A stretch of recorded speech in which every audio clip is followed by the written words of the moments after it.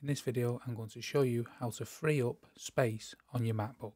When you come to purchase your MacBook, many people find themselves on this page unable to pay the extortionate prices for the extra storage, and at only 256 gig that comes as standard on the Mac, you quickly run out of storage space.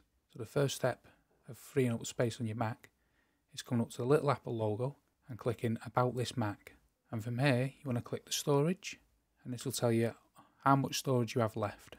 You can hover here to see which is taking up the space on your Mac, but the best thing to do is head over to Manage, and you should be greeted with the Recommendations page. And on the Recommendations page you can see all the suggestions that Apple suggests that you turn on. The first one is obviously the iClouds. Again, this can be quickly filled up and the costs can start to spiral, but it is a good thing to turn on. The second one, to optimize storage. This will automatically remove movies and TV shows that you've already watched to save space. You will be able to re-download them if you need to. One really overlooked setting is the automatically to empty recycle bin. I recommend that everyone turns this on. This is where the bin will be automatically emptied every 30 days. You do that by clicking turn on and then selecting turn on.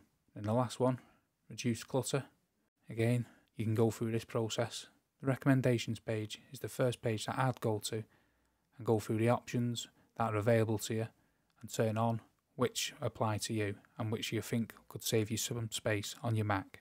The second place to look is on the left hand side here. You can see all the different sections of your Mac that is taking up space and how much space they're taking. For instance, the applications is taking 4.18 gigabyte of space. So what you'd do, you'd simply click, in this case applications, and you can also sort for when the last time you used the applications. So let's say for instance I no longer use strong lifts. What you'd do, you'd simply click it and come down to delete. You'll need to enter your password to delete it. This will delete the application and save you some space on your Mac. As you can see here, iMovies is taking an awful lot of space on my Mac. Then you could move your way down each individual section, and in this case documents.